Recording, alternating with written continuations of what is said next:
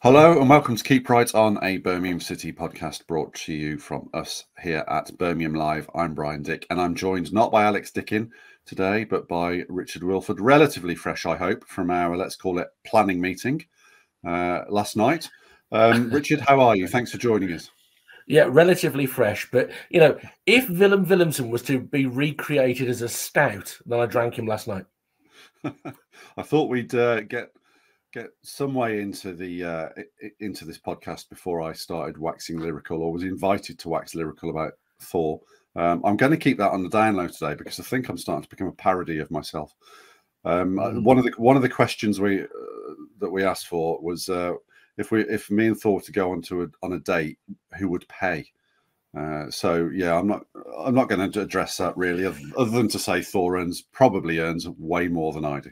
I think, knowing the Blues fans, that if you and Thor were to go on a date, we'd probably crowdfund it. Right, it's not happening. Let's move on very quickly. So, as we are in the world of Birmingham City, we are in the week of shooting fish in a barrel, aren't we, Richard? An under-21 side came to St Andrews on Tuesday night and was summarily dismissed. And then it's off to a non-league team in the FA Cup this weekend. Is that being slightly unkind to the opposition? Or clearly these are matches Blues should be winning? I mean, it's slightly dangerous talk, and I guess we'll discuss the weekend in a little bit more depth, because you never quite know with the FA Cup. Tuesday night, it was just a really professional performance. And if they're going to do that against an academy side, they're going to make it really, really hard for them. It's not very often you see under-21 teams get a proper gubbing in that competition, partly because the sides from the league might not be at full strength, might mix and match a little bit. He went strong, didn't he? I know that was 7 changes, but that is a very strong starting 11 that would compete in any game that they play in League One this season. So you can see what Chris Davis's intent was. And for those people who turned up, it's a great reward, isn't it? If you're going to turn up to watch that game on a Tuesday night, probably one of the least attractive games on paper that Blues have played in many a year, your reward was to see 7 goals and some big moments from some individual players as well. Yeah, far be it from us to criticise the attendances, because they've been stupendously good this season so far. There were only sort of 6, nearly 7,000, I think, in the ground. But to see them score 7 goals at St Andrews for the first time in getting on for 30 years, I think, yeah, nearly 30 years, was an adequate, more than an adequate reward. And any sort of jeopardy about them going through. And I think there was a period in 40 minutes, maybe even to the extent at the start of the second half, where Fulham were in this game, weren't they? They were. I mean, Blues needed that goal before half-time. I mean, if they'd gone in at 1-1, I'm not sure Chris Davis's message would have been delivered gently. I think he would have been very firm, because, you know, Blues' issue in recent weeks has been creating a lot of chances and not taking them, getting the good positions in the final third, not producing the correct final ball. They've got to be more clinical. And even that game, 7 goals in 35 shots. That's not a brilliant strike rate, is it? It's good enough. You know, it's a comfortable victory, but that is an area that just needs a little bit of improvement. So if the confidence of Alfie May, if the confidence of Lyndon Dykes has grown because they got goals on Tuesday night, then that's another really useful knock-on from that game.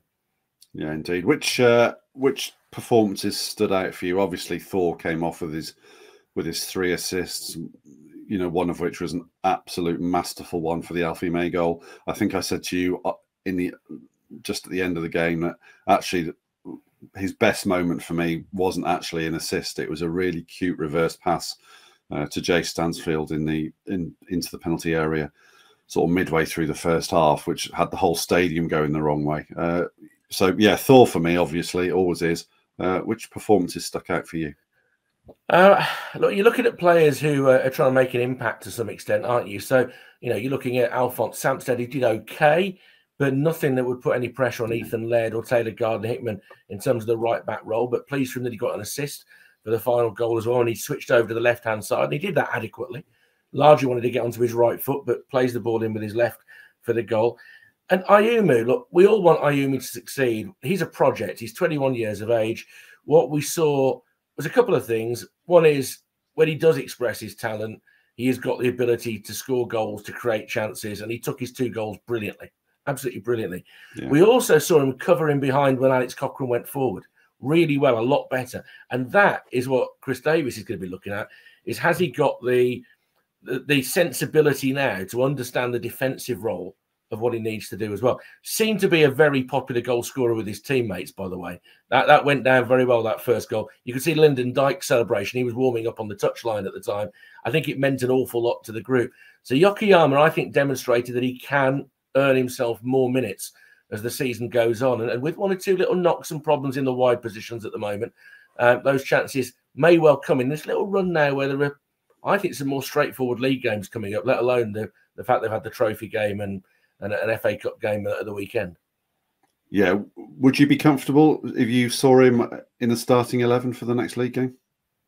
Yeah, it's home to Northampton, and that's a match that Blues will expect to have a lot of the ball. And if they're going to dominate the ball, you can afford to have players who are not necessarily as good at the off-the-ball stuff, but are very effective with the on-the-ball stuff. And you want him to take players on. You want him to do what he did on Tuesday, which was to run the poor kid at right back ragged, Gofford, who's only 17. He's just signed pro terms. He might be reconsidering after that. But no, I mean, these are talented young kids, but he wasn't equipped to deal with a guy going at him for 70 minutes. And that's what you need to see more of from him. At Mansfield last weekend, he got the beating of Lucas Akins, did him a couple of times, and then stopped doing it. And Blues might have gone on to win the game if he just had that little bit more desire and determination to make the most of those opportunities. Yeah, I think I've said before, we probably need to be slightly mindful of just how difficult it must be to be playing football in the country. You know, you barely understand the instructions you're being given now. Yes, Blues have hired a translator, but you know, in the white heat of battle, it's going to be very difficult for Yokoyama to remember what he's doing, receive live communication and instructions from the touchline or his teammates. What I like about him is he's a winger who's, yes, he probably does want to come inside on his right foot, but he's not afraid to go outside on his left. And I think that creates space when he goes outside. It keeps his fullback honest. And we've seen, all wingers, we've always said this, wingers are judged by assists and goals, aren't they? And two really, really good goals, and both really technically good because they were very, very, very clean strikes, weren't they? Yeah, in terms of the technique, both excellent. And you love it when you see a defender leaving his underwear on the floor like he did for that first one. Because that poor lad slid to make a challenge on somebody who's nowhere near him anymore. It was just a beautiful moment. And then just lashing it into the net from there. So, clearly a big positive for him. And I think we have to mention it has to be a positive for Lyndon Dykes to get the goal. He seemed to get an unfair amount of criticism for the game at Mansfield, not least because he played a key part in setting up the goal with that little reverse ball for Jay Stansfield that was perfectly weighted. But he just needed that a little bit. And having had the chance to have a quick chat with him off the record afterwards, just say it clearly did put him in a lot better mood. He's got a bit more of a swing in his step now because he feels like he belongs. Strikers want to be scoring goals, don't they? Yeah, they do. I think after Mansfield, if you don't win a game or Blues don't win a game at the moment, you look at the sort of the very fine margins as to why they haven't won that game, and then a miss like Dykes at Stansfield does tend to stick out like a sore thumb. It's going to be difficult for Dykes, I think, because his minutes, he's going to find it difficult to get into a rhythm, isn't he? He's not going to. I don't think he's going to start 15 games up front and maybe get into that sort of on the run that maybe old blue strikers like Clayton Donaldson or Juki kind of need. They need to sequence matches so they can get sharp and really sort of get into their stride. Dykes isn't going to get that luxury, so he is going to have to be sort of living off crumbs of minutes. Yeah, I think somewhere between the two is going to be what happens in the end. Of course, he's not going to start 15 games in a row. And in the modern game, probably nor should he. If Blues go deep in the trophy into the new year, and if they win a couple of FA Cup games, they could be the best part of 60 games this season. Yeah. So there's plenty to go around. The schedule, and I'm obsessed with this because I keep on moaning about it when we're not talking on a podcast. In that, I think the schedule is going to be absolutely crazy in the new year. There's going to be a lot of three-game weeks. I think it's inevitable. So they're going to need players who can step in and start regularly. In the modern game, I don't think, particularly with these strikers, I don't think they expect to be playing week in, week out. I think that's a little bit of an old thing. Every successful team has a group of strikers generally who can play. You look at Liverpool, for instance, they've got 4 or 5 people. They play three forward players, and they'll mix and match. Not everybody's got an Erling Haaland, because that's a little bit different when you've got somebody that elite. Blues haven't got anybody that elite. You've got Stansfield, who's very flexible in where he can play. Alfie May's been a little bit in and out the starting lineup in recent weeks. So I think Linden will get his football. And eventually he'll get slightly more minutes on the pitch than he's got in the first couple or 3 months. This isn't on the running order, but I'd be interested in your thoughts anyway. Looked to me a little bit like we were starting to see the green shoots of a partnership between, or an understanding between, Stansfield and May. Yes, you can say it was Fulham under-21s, and they, in the second half, they were wide open. But, you know, I was encouraged by the way they linked up. Were you? I think we're seeing glimpses. What encourages me even more, though, is the way that this group share the ball. So, for me, you've got to have egos. You've got to have players who believe that they're really good. But you're seeing players turn down the chance to shoot in order to give the ball to a teammate who's in a better position. Now, it could well be that the likes of Jay and Willem and Alfie, they could be on goal bonuses. I don't know. They may well have that built into their contract. But you look at Alfie's goal on Tuesday night. Jay could have shot, but he decides to play it to Willem. Willem could have shot. He rolls it to Alfie. He's got a tap in. That's smart football to start off with. In basketball, they talk about making the extra pass to get an even better shot. Blues have been doing that pretty consistently, particularly in games that they've been dominating. And that, for me, is really encouraging, because it means people are putting their egos to one side to make sure that the team get the best results. And if you're Chris Davis, you are loving that that's going on at the moment. Yeah, indeed. Got plenty of questions, so we'll rattle on with those. One from Richard Cox. You know, far be it from us on this podcast to put the cart before the horse. But as you know, with Alex, it's very much Alex's stance is when Blues get promoted. So Richard's question is in the spirit of that. He's asked if this squad under this manager was to stay together for the next 18 months, assuming we're in the Championship, where do you think they'd sit, and what additions would be needed, if any, to follow in Ipswich's footsteps? Yeah, so, it's funny because we think of Ipswich a little bit as the blueprint, don't we? Because the appointment of Chris Davis is very much a Kieran McKenna style appointment. Yeah, it was. Yeah, it was a search for the golden child, wasn't it? And so far the signs are very good on that front, without anointing Chris Davis the new Kieran McKenna. But yeah, listen, I'm not going to sit here and not tick the promotion spot. It would be staggering if Blues didn't get promoted this season. I think they will be playing in the Championship next season. It doesn't feel like there would be, to me, like there would be a massive need for a big summer overhaul. You know, all of these players have been signed on long contracts with a view to being part of the team that certainly goes into the Championship and maybe even higher. You look at the spine of the side with Pekka Iwata, you know, that pairing would grace any Championship side. Jay Stansfield has done it in the Championship. Willem's finding League 1 too easy, so you'd love to see him given a go in the Championship. Clara, again, playing down a level probably at the very least. We're not looking at wholesale surgery, are you? You would like to see this team picked up and dumped in the Championship now to see how they get on. Well, that was the plan, wasn't it? I mean, that's what they've done. The blueprint was to try and build a Championship side in League 1 so that next year you can just carry on and make 1 or 2 tweaks. I think they look to strengthen the wide areas. So I don't think anybody has made a convincing case that they're it. And, you know, Emil Hansen, hopefully when he comes back from injury, will turn in a little bit more consistency, because I think there's a player in there. Scott Wright, his pace makes him a great substitute at whatever level. I don't think he'd have any trouble in that role in the Championship, but I don't necessarily see him as a starter. So, you know, the first thing is, you say wide areas. They'd need a little bit more depth at centre-back, given that Ben Davis is only on loan for now. Is he a player who'd continue? I think he's done really well, by the way, having come to a club where he wasn't guaranteed any starts, but he is now getting that opportunity with the injury to Christian Bielik. So that's really positive. It's tweaks here and there. I know people will query the goalkeepers. I think Allsop's doing well.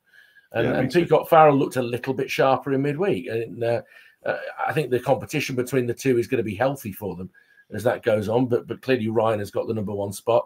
But it's little margins, isn't it? Probably you might be looking at another striker. there'll be a question of, do they need to upgrade from Alfie in the Championship? But of course, he's desperate to get his chance to play at that level. And if he keeps on scoring goals, then he's going to be part of it. But I just think they'll want to add a little bit of depth in certain areas. By the way, can I congratulate Richard Cox for the terrific job he's done with the Estonian cricket team this year? They had a very, very good run. So well done, Richard. Yeah, indeed. I wondered if you'd bring the bat and the ball game up, the pajama game. No, he has done a great service to the developing nations in recent years. So a lot of respect to Richard. Sort of an extension to that, a few people talking about transfers, slightly more recent or closer to hand with the window opening in January. KRO Dave, a regular correspondent. Thanks, Dave. Will we look to make any January signings? He's saying I would try and bag Sam Tickle from Wigan. We need to start planning ahead. Well, if one thing is sure, planning is being done. I'm not sure personally how many more additions or what needs to be done.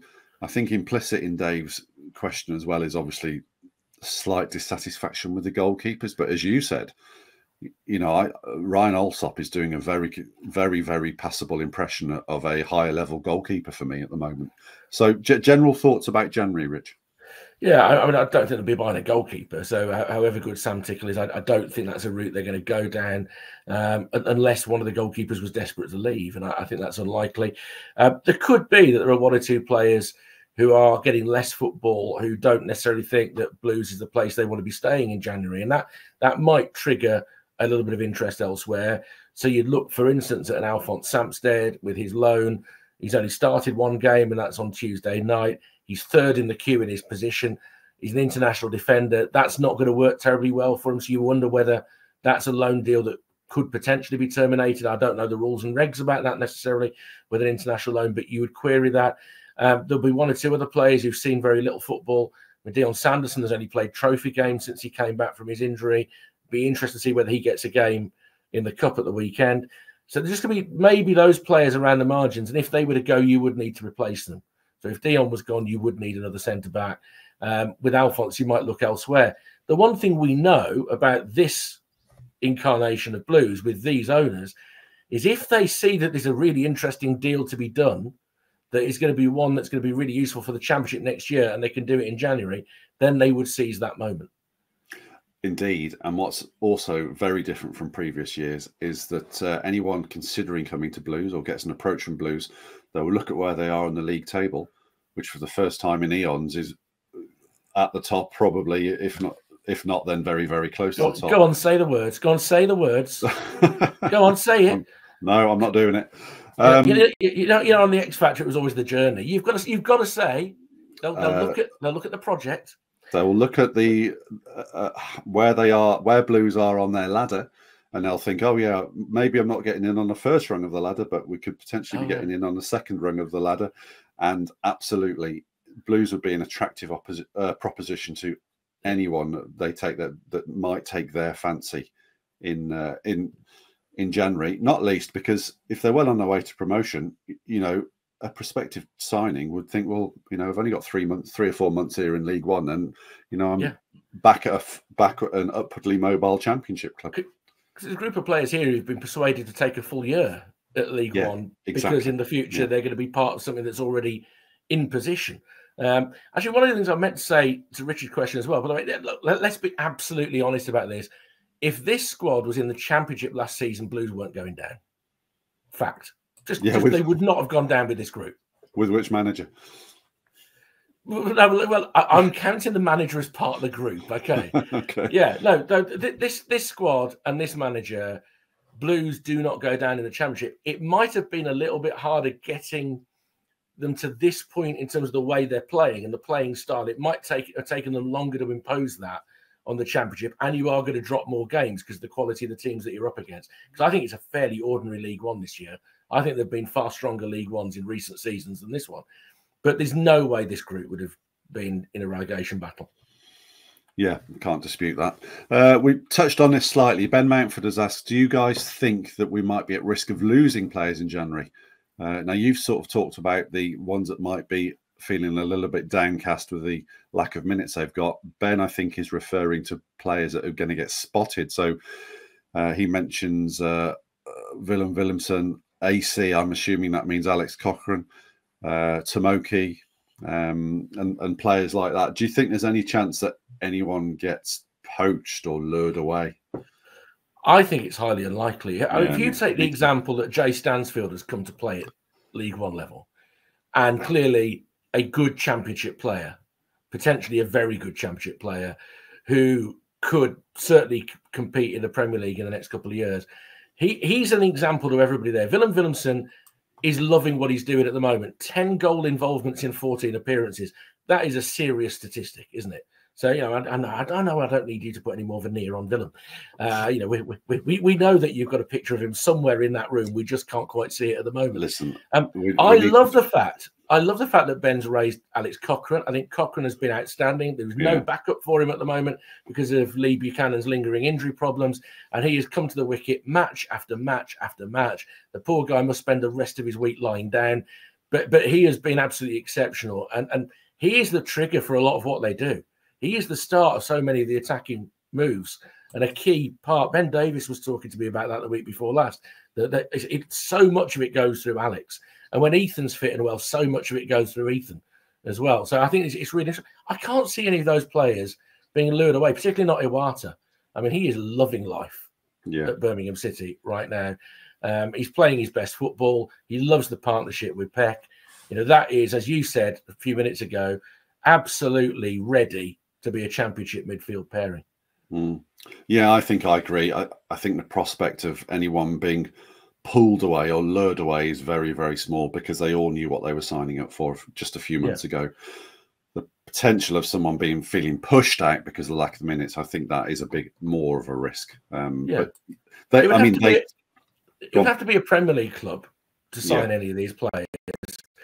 And I don't think any of them are going to attract a Premier League club just at this point. Whereas if they're performing like they are now in the Championship this time next year, that becomes a very different thing in that they could get courted by Premier League clubs.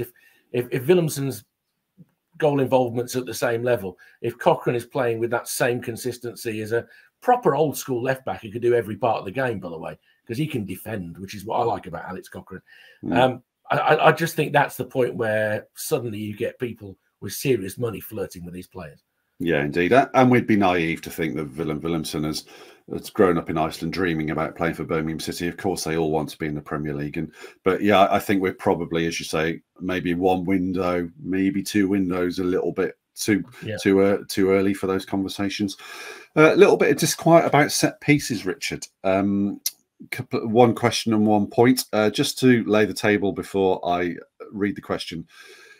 Blues have only scored, according to WhoScored.com, they've only scored from two set pieces in League One this season.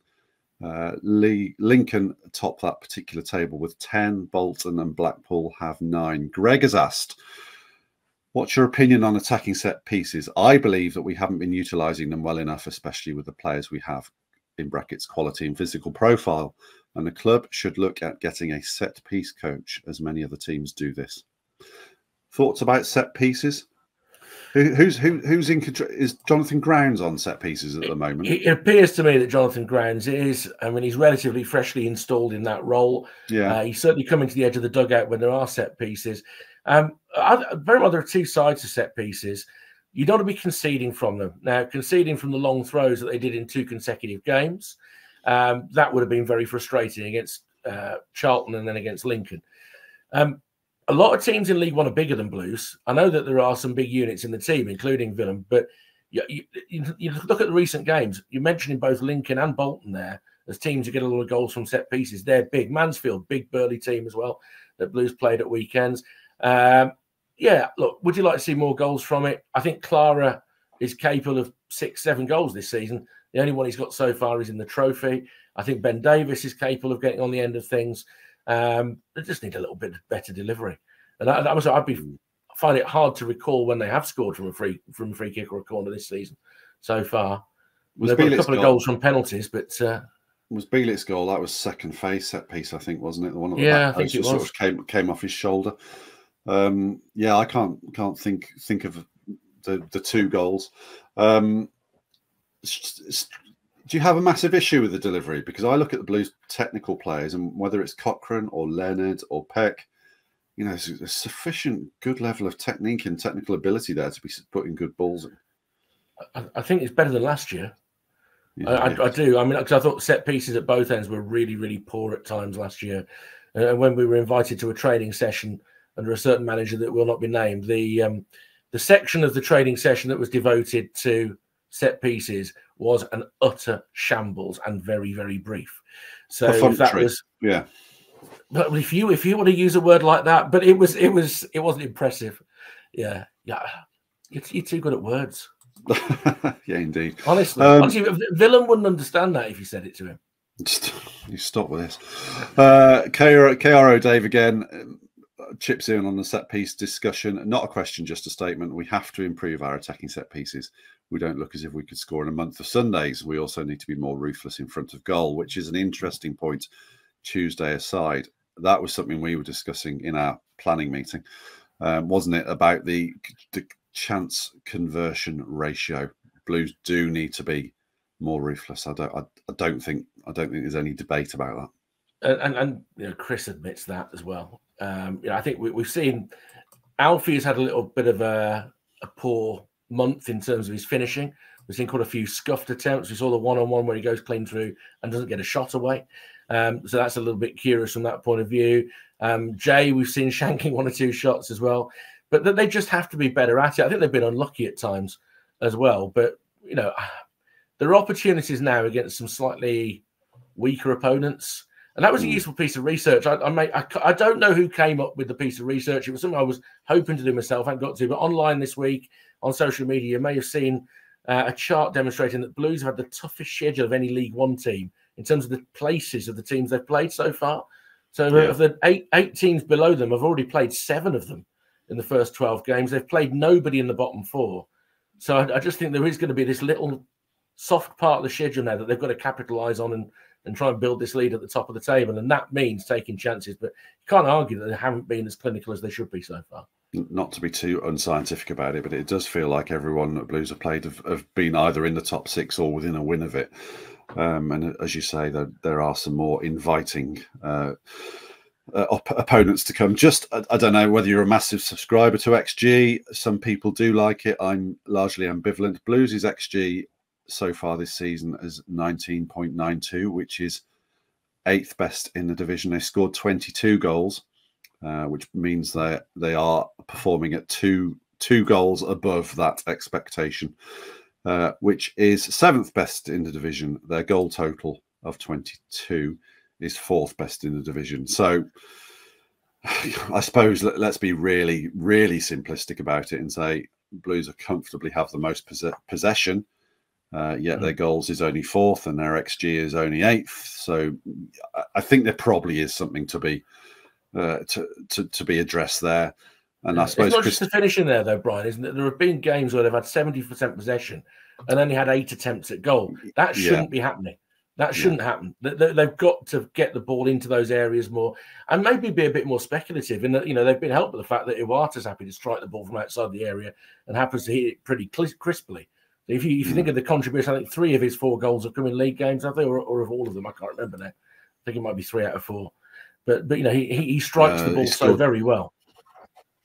Yeah, indeed. And let's face it, Chris Davis isn't going to be happy until they're creating 30 chances and scoring all of them, is he? So, the rotation is another big issue that Pitt correspondents have asked us about, and I know this is a particular favourite subject of yours. The Duke's head has said, with the amount of options we have in midfield, do you think Chris Davis needs to utilise Leonard and Gardner-Hickman more in the last 30 minutes of games when it's clear Iwata and Peck are sometimes tiring? Lester Pyatt has asked, is there any way we can tweak the formation to get Leonard into midfield?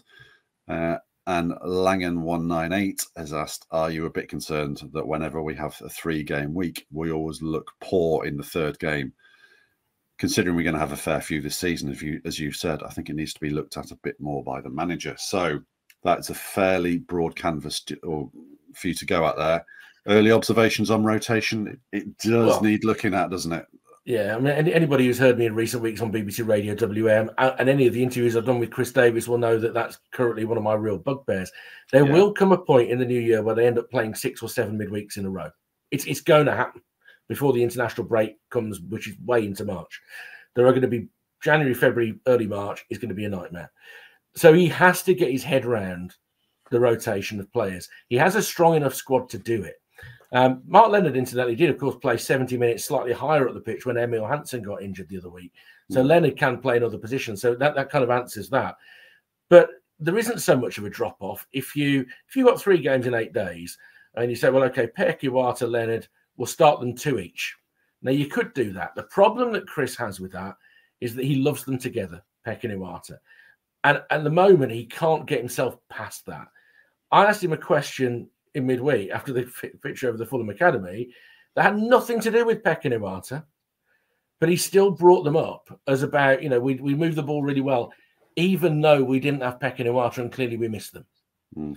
So, yes, they are outstanding, but if this game this season is a 55, 60 game season, they can't start them all. Iwata in particular struggles with the 3 and 8. So you've got to at least look at that and say, well, 3 games, Saturday, Tuesday, Saturday, whatever it is, maybe we start Iwata twice and we give him half an hour off the bench in the other one.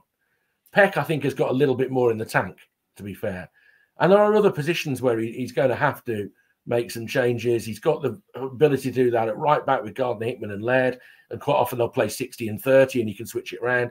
Cochrane's had no help at all, so that's something they have to look at as well. But he will have to get his head around it, and he will have to work out when to rest players. He'll be listening to the sports scientists, and eventually I think they'll be getting a little bit louder in his ear. Just going to make that point, actually. Obviously, we come away with our impressions, but Davis will be getting all sorts of data that we're not privy to.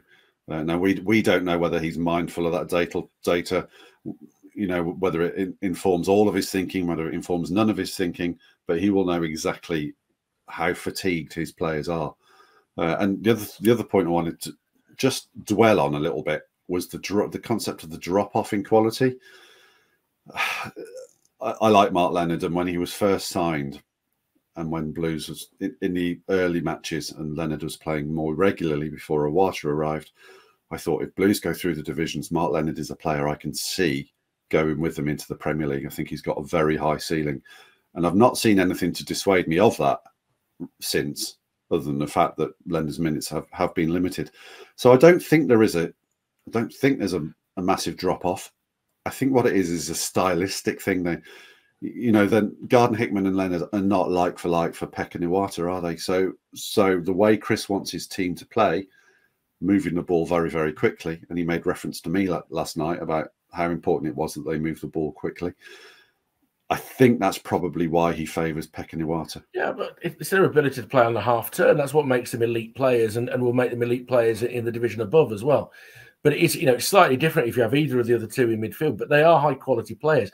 For Leonard, it's been a challenging year. Last season, he started all 46 league games for Northampton, and he had 2 years there on loan.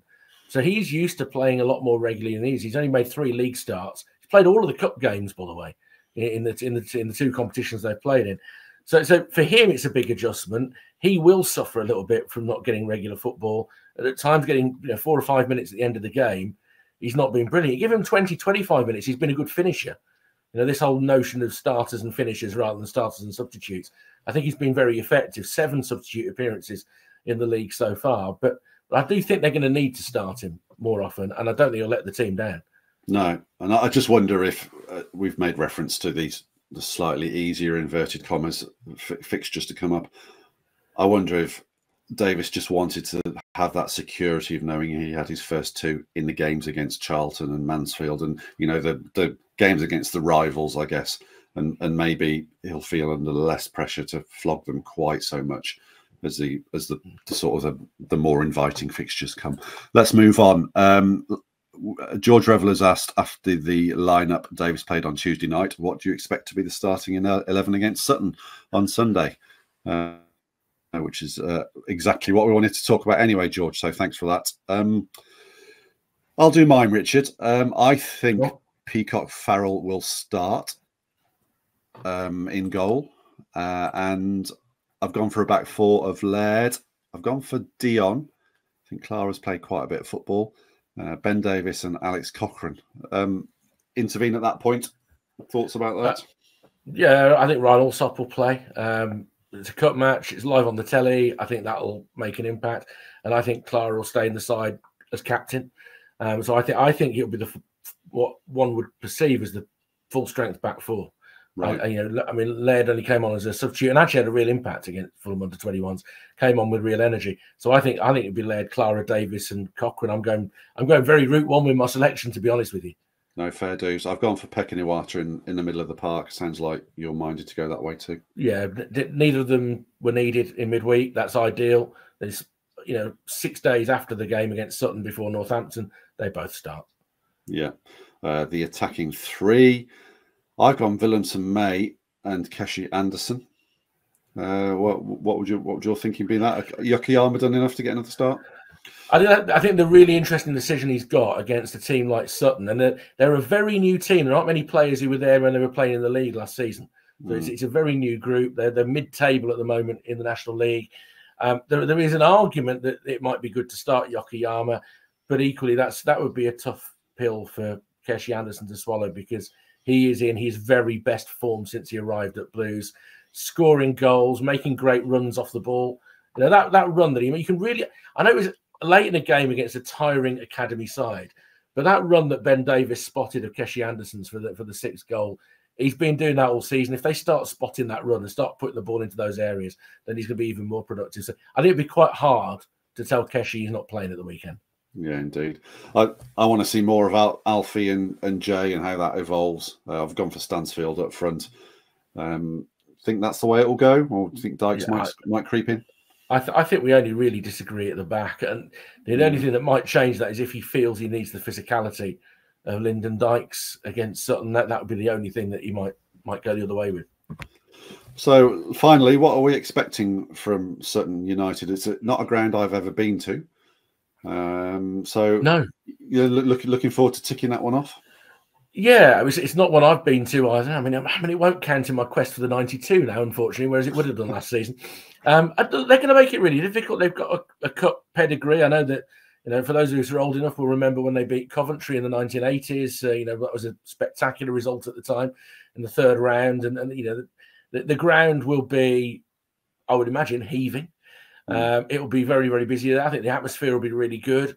And Blues will have to impose themselves. But in games like that, when you look at Shrewsbury in the trophy, when they were bouncing back from a real disappointment the previous weekend, and you look at last Tuesday night, in games where they are the red-hot favourites, they've generally come out with a very, very professional attitude. And, Chris and the coaching staff will expect nothing less from them than that. Yeah, I think the fact it's on TV will just not sharpen Chris Davis's focus because, he certainly doesn't ever lack any degree of focus, but he'll be mindful of the fact they're on a sort of a national / international stage, and maybe people that don't subscribe to other channels, will be getting their first sight of the new Birmingham City. So I think that'll be very much foremost in his mind. And I think that the fact that they didn't rearrange the Exeter game for next midweek when possibly they should have done.